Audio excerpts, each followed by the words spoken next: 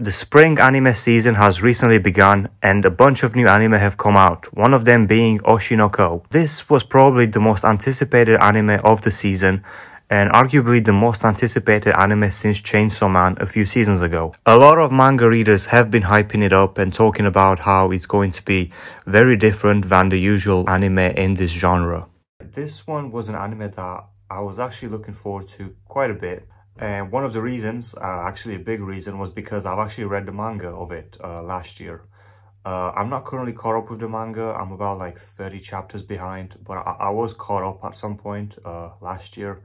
I've read like the first 90 chapters or so. So I don't read manga as much as I watch anime, but I decided to give the manga a try last year just because of the things I heard about it, and I thought it would interest me. Just like I've heard there were like a lot of plot twists and things of that nature, and so I decided to give it a try, and I actually really enjoyed it. I think the first volume was definitely really good, a really good start, and that is the reason a lot of people recommend it, because of the plot twist in that first volume. A lot of manga readers definitely hyped this anime up, and I will say that I do think that it was overhyped a bit, just because a lot of people made it seem like it was going to be something that it wasn't, or just you know how manga readers are, they just overhype things a lot. But in this case, the series is actually good, and the first episode actually came out this week, and we actually got an hour and 20 minutes first episode, which is pretty unusual. The reason they did it was so that they could adapt that first volume, because they just wanted to put it all in one episode because of the plot twist and just how the story would flow.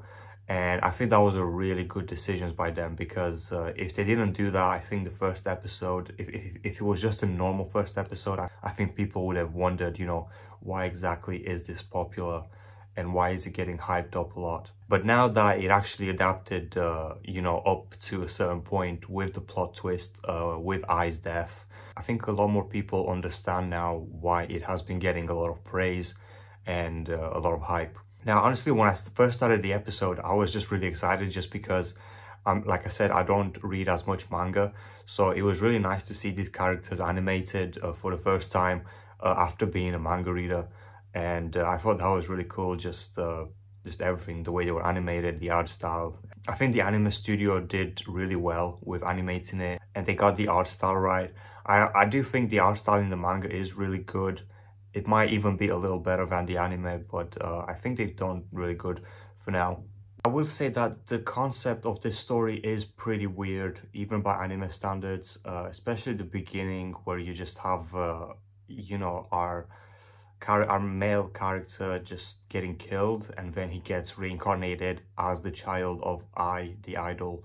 I thought that was just really weird. I think a lot of people did as well. I do think some of the things got a bit too weird, especially in those beginning stages. And I'm surprised that a lot more people haven't talked about these issues. I thought it would have offended a lot more people than it actually did.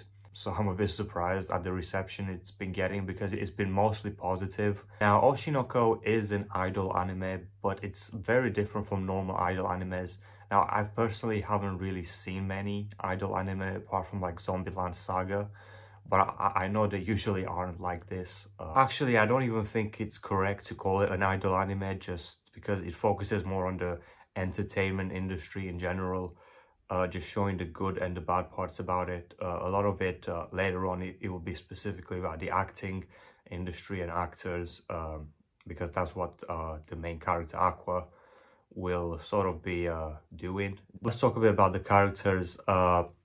Now, Ai herself, honestly, at the start, I really didn't like her, just because, you know, she came in, she was expecting twins at 16, and she just seemed very nonchalant about it, sort of like just making jokes about it. You know, I think if this was like a 16-year-old that wasn't an idol, a lot of people would have called her, you know, irresponsible or whatever.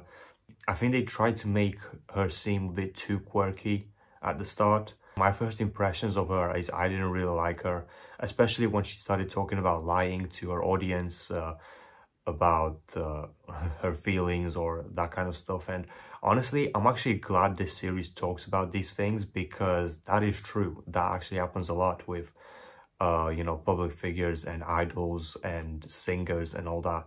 A lot of their fan bases, you know, they feel like they have this connection with them, when in reality, you know, that person is just putting on an act.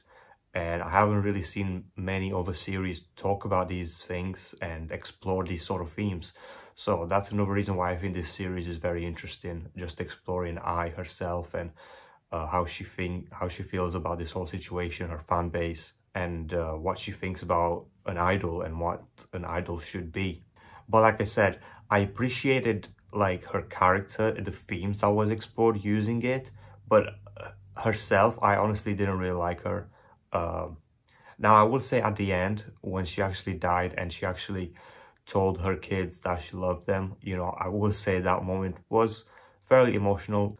It sort of raised my opinion of her a little bit, but overall, you know, I wouldn't say I particularly liked her as a character. And I'm sort of glad that the story changed to our new characters, Aqua and Ruby, as the main characters. Now, by the end of the episode, we are pretty much told that this is basically like a revenge story of our main character, Aqua, trying to figure out who Ai's partner was in order to pretty much get revenge on them. And that's a pretty interesting plot line. So yeah, like I said, there's definitely some interesting plot lines in the series, some interesting themes that will be explored, which I do like about it. I think I might start reading the manga again and be caught up with it. Another thing I wanted to talk about is the opening. We actually got the song and it's really good. The opening song is pretty fire. We haven't had the visuals for it yet. That will be in the next episode. So yeah, I'm kind of looking forward to that. So yeah, I think I will be making more videos on this series. I might even make weekly videos talking about the episodes.